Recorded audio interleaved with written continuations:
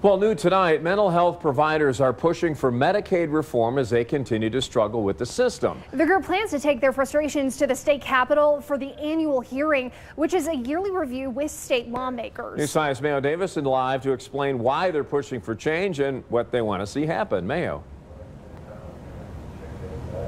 These Medicaid providers have been struggling with delays and payment issues for years. And with the pandemic increasing the demand for services, they've decided now is the right time to really start pushing for change. Finding a medical provider who accepts Medicaid can be a challenge. I didn't have any problems until actually yesterday. I emailed her and I was like, hey, I'm trying to get in touch with you again.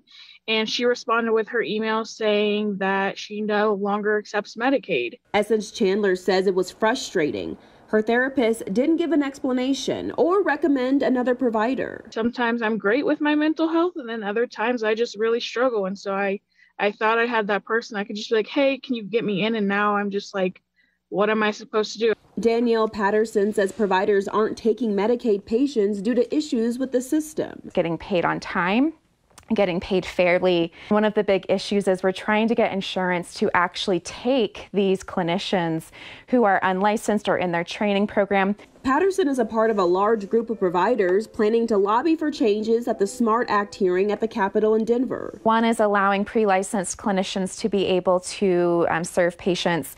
One is setting a minimum reimbursement rate for services. Medicaid has the lowest reimbursement rate, quite low compared to other carriers. The State Department of Healthcare Policy and Financing says they know behavioral health needs improvement, and they've already started making reforms. This includes funding that can go directly to communities to help build out the services that are available there. This includes investment in technology and data tracking systems. This includes provider trainings and workforce development. Some of those changes are rolling out now, but some will take longer. We recognize that the way that we have calculated reimbursement before is not really meeting the needs of some of our small and medium providers. So we are changing the way that we reimburse providers to make it more equitable. And for anyone looking for treatment, the state recommends checking the back of your insurance card for a number to call for help finding a provider. If you need immediate assistance, they say you can go to coloradocrisisservices.org. In Colorado Springs, Mayo Davison, News 5.